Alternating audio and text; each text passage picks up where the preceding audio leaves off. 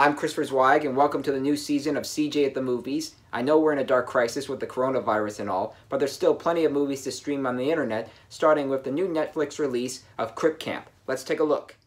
This is the first great documentary of the year and the decade about a summer camp for disabled teens in the 1970s called Camp Jened, which changes their lives for the better. And one of the campers was Jim Librick, a sound designer and mixer who was born with spina bifida and serves as the narrator and co-director.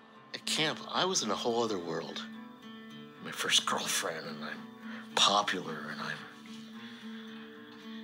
and I'm going back into this world in which it's hard to get around. Sometimes I would just go home after high school and go to bed for a few hours and just get away from the world. I have friends, but I'm the only person with a disability. I had to try to adapt. I had to fit into this world that wasn't built for me. It never dawned on me that the world was ever going to change.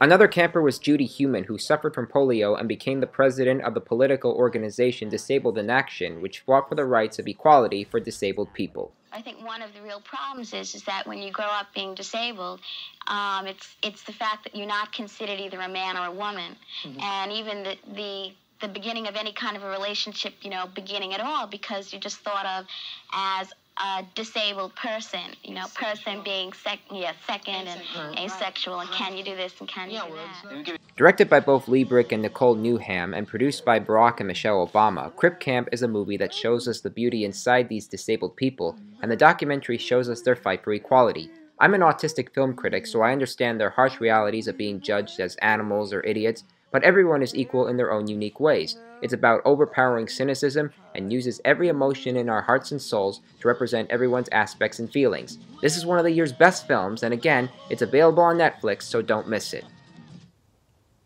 Well, that's my 4-star review of Crip Camp. If you like this review and other reviews coming up, please subscribe to my channels, and you can also read my written material at cjatthemovies.com. I'm Christopher Zweig. Stay strong, and I'll see you at the movies whenever this virus goes away.